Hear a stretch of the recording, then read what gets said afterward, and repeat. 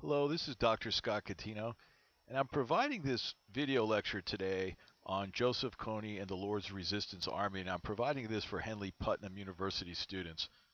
I think you're going to find this video lecture to be very interesting. Joseph Kony and the Lord's Resistance Army have gained a lot of attention. This is the kind of organization that frequently appears in the news when a particular event takes place, a mass atrocity, or if some human rights group calls attention to its characteristics and particularly um, the unique individual himself, Joseph Kony. But it's far more than that, far more than an organization that grabs news attentions. Its characteristics are very different from other insurgent groups. And I think as we get through this presentation, we'll see that that's certainly true and that there's a degree of relevancy here that may not easily be understood. The objective of this presentation is to discuss the unique capabilities of the Lord's Resistance Army. It truly is an organization, an insurgent group that is unique in how it achieves its ends. Secondly, to examine the environment and the human domain exploited by Joseph Kony and the LRA. If we look at this widely, we look at the environment and how he's able to manipulate it, how he's able to exploit it, we're going to find these unique capabilities and look closer at the environment and the characteristics of it, the two being very important, the exploitation of it as well as what's being used to exploit. And third, looking more locally and looking more particularly at the culture exploited by the LRA, I think we're going to gain some insights into this group and how it operates. The first thing that we find about this group is that it has developed expansive intelligent networks, and that may not be readily apparent. It's not the largest group by any stretch of the imagination, and it's difficult to find accurate data or statistics on how large this group actually is. The numbers vary from the thousands to the hundreds, and certainly the LRA exploits this in the media by trying to exaggerate its actual numbers, but it does move around sometimes in very small units, or much smaller units, I should say, in order to remain elusive. But the fact remains that the LRA has been able to create and utilize expansive and vibrant intelligent networks, allowing forewarning and knowledge of opponent posture and weak points, and particularly movements. It's been very skilled at doing that. And I think a fact that calls this to attention is we look at the major military operations that were conducted by local, regional, and even international forces being involved, and how with the objective of to capture or kill Kony, and yet that has not taken place. These operations have failed. We could look through a list here and look in for all the way dating back from 1991, Operation North, conducted by Ugandan forces, Operation Iron Fist, Operation Lightning Thunder in 2008. And we're looking at Ugandan forces. We're also looking at regional forces of all working together here over time. We see this in 2010 to the present, even joint international forces being used, and yet Kony remains alive, and his LRA, although reduced in number, still remains active. He has an extraordinary ability to survive, and that's a key capability of any dangerous insurgent group, their ability to survive. We know statistically that most of these groups do not survive very long, but the ones that make international news and are obviously a major threat have this skill of survival. Kony has thus far successfully eluded the joint operations of Uganda, the CAR, the Congo, South Sudan, in addition to the African Union, the UN, and U.S. Special Forces, all contributing to various degrees in the apprehension of the LRA leader.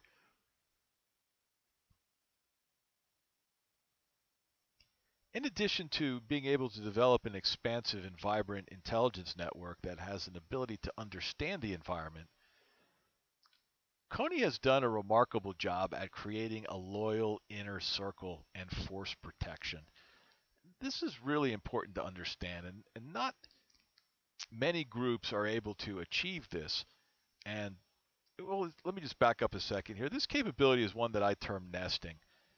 Various groups, as they begin, various terrorist groups or insurgent groups, try to develop a capability of nesting whereby the leaders and key support groups, certainly the senior leadership, have an inner circle, a tight inner circle that can create a very comfortable and very safe environment to survive and to operate.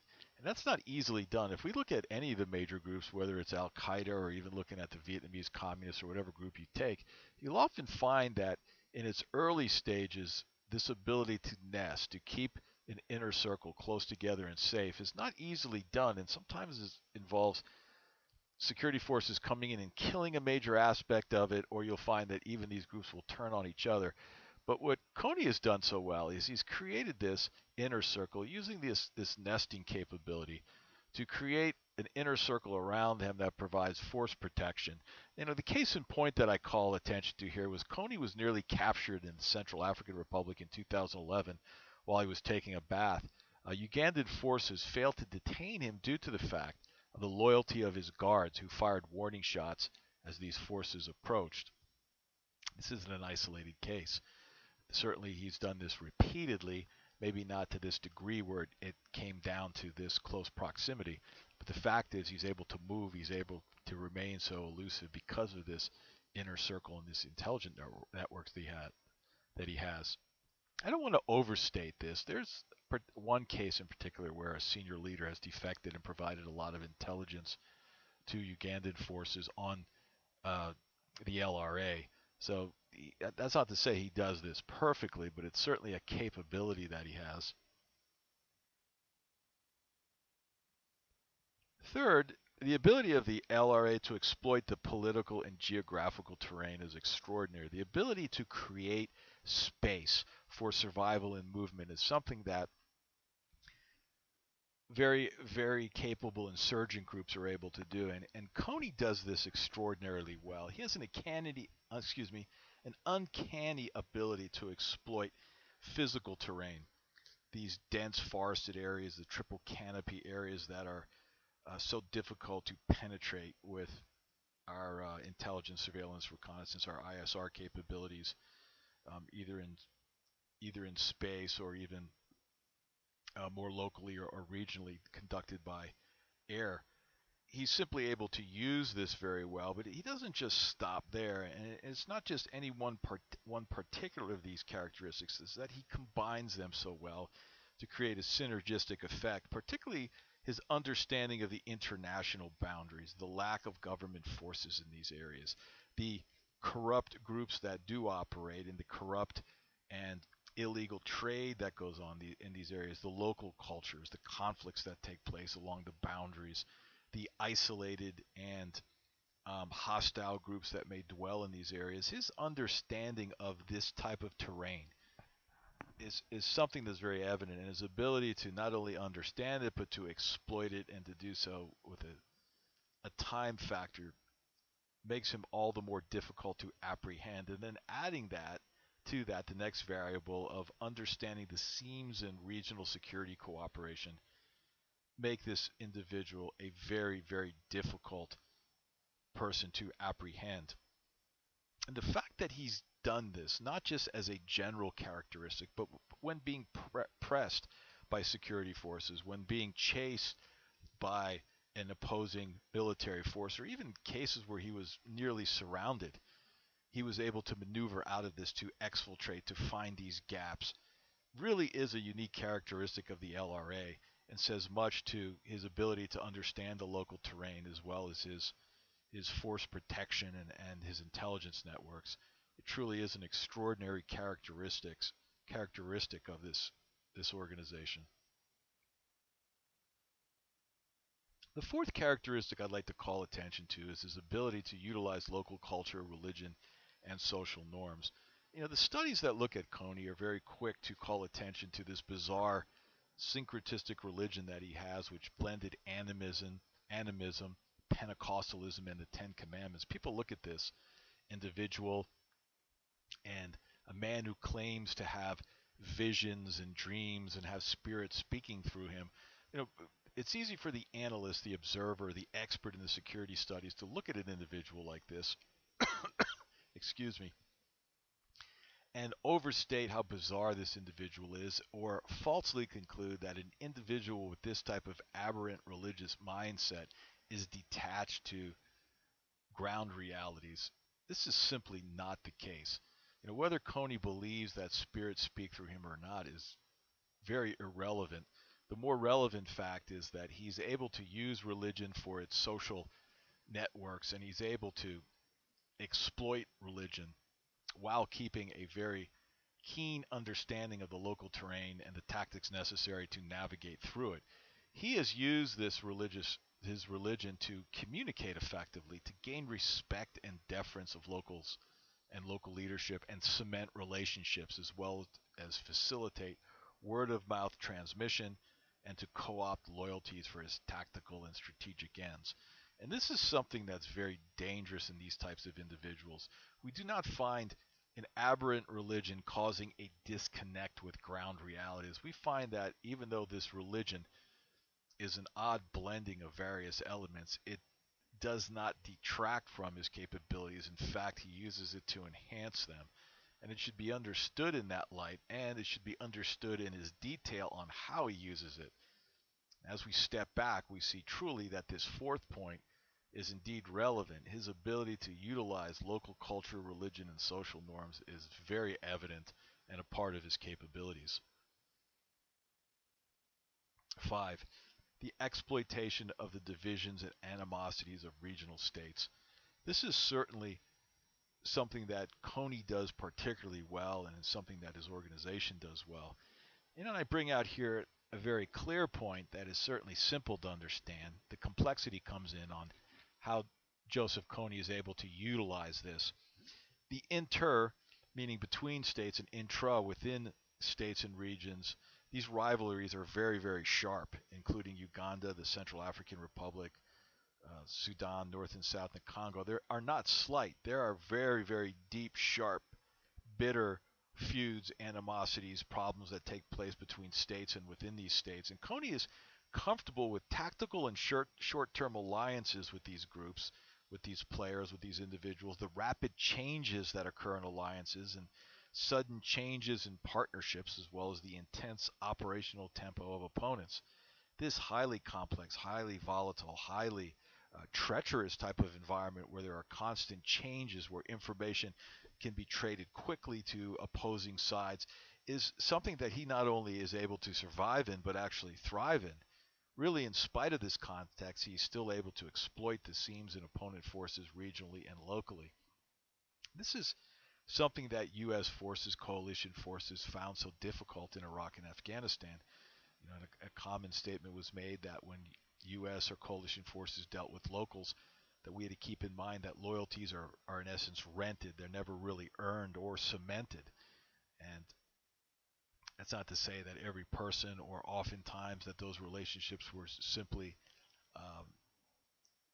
based on a treacherous or corrupt relationship. That's not the case, but it was based on the fact that these relationships were often determined by the security environment, a lack of communication and understanding culture, creating a volatility. Certainly the fact that in Iraq and Afghanistan, our own partners, sometime at the local level, were unsure of our own intentions and were weighing our level of commitment. And certainly corruption was a major part of it. That created an instability. U.S. forces undoubtedly had to learn to survive in this type of environment, to understand it. There was certainly a period of adjustment, a period of getting over the shock of this and finding out how to best deal with this. But this is the very type, I would say even more volatile, that Kony is able to exist in and thrive in and use it to his advantage. In the past, he has used successfully short and longer term relationships with rebel groups. I use as an example here the Army for the Liberation of Rwanda, regions hostile to Uganda, and areas where ungoverned space and resource exploitation allowed sanctuary. He's able to move in these areas that today will work with him and tomorrow will oppose him. And he's been able to survive in this type of environment. It really is a unique capability that he has, and one that should be understood on its own merit. The exploitation of mass population removals is another characteristic of the LRA, and certainly one that it uses as a capability, and please allow me to explain that. Here's the unique quality of Kony and the LRA. Given the relatively small size of Kony's LRA, and statistics, as I mentioned, vary on this, and no doubt Kony would like to exaggerate the presence of his numbers, whether it's in the thousands or the hundreds, he would like to exaggerate that.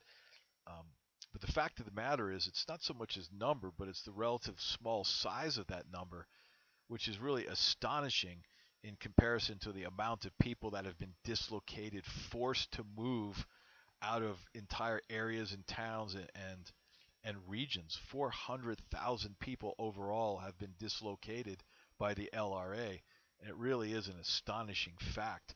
One would think that to dislocate and uproot and create mass misery for that many people, it would take a much larger force, but that simply isn't the case.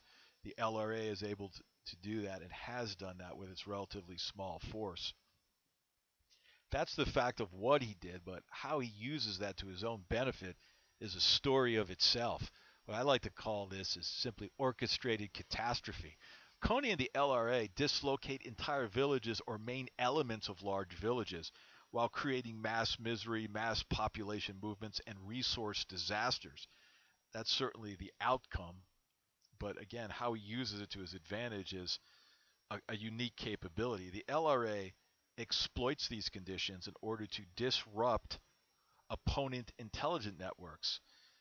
It's so critical in counterterrorism and in counterinsurgency to have good intelligence, quality, timely, accurate, relevant, useful intelligence, and often that takes local intelligence, local assets in place.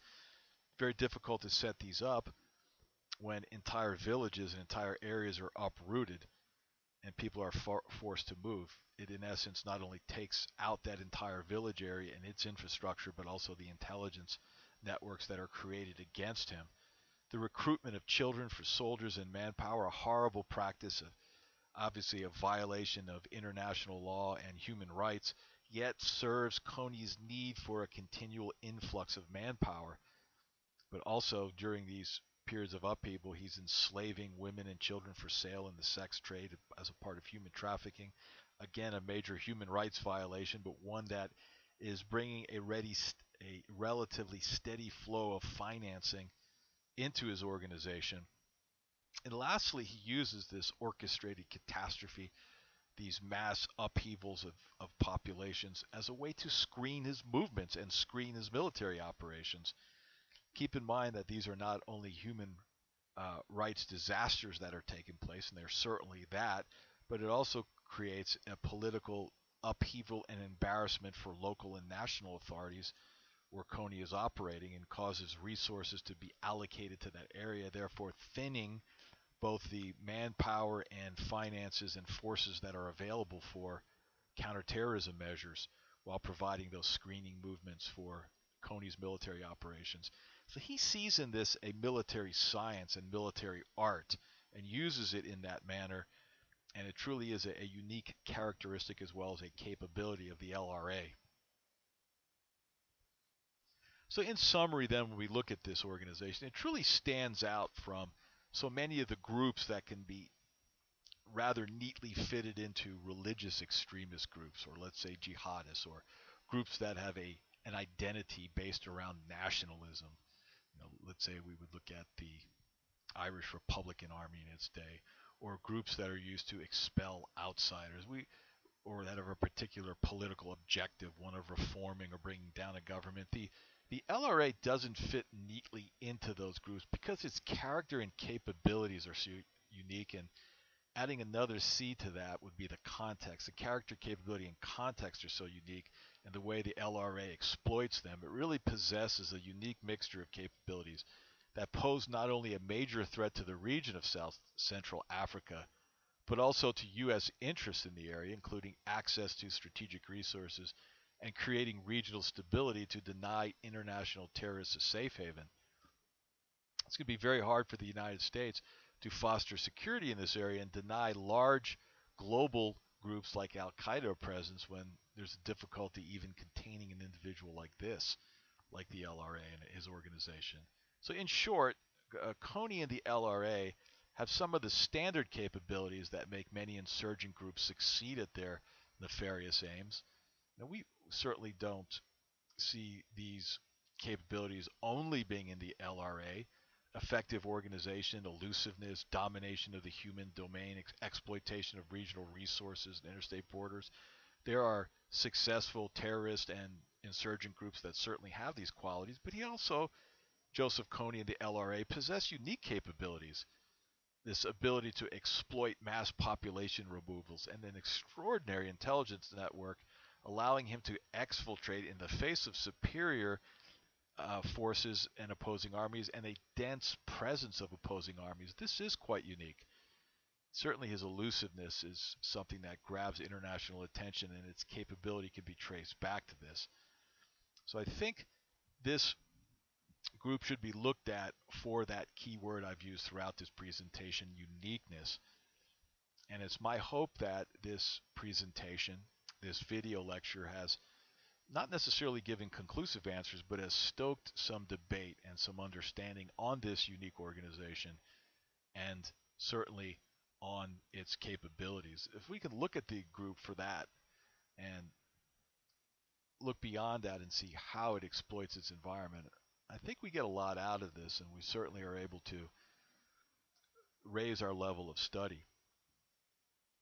I've provided a bibliography here for those of you who want to look into this organization more deeply. There's certainly plenty of sources to analyze and study this organization, the LRA, and Joseph Kony in particular. I've provided my contact information here, and please feel free to contact me regarding this topic. I'd be happy to answer your questions. But more importantly, for students at Henley Putnam University, your professors may be using this particular video lecture. I would encourage you to deepen your studies and to reach out to your professor and ask any questions, because again, I provided this video lecture primarily to kindle more study and interest in this subject and to deepen our studies here at Henley Putnam University. Thank you very much for listening and viewing this presentation. Have a great week.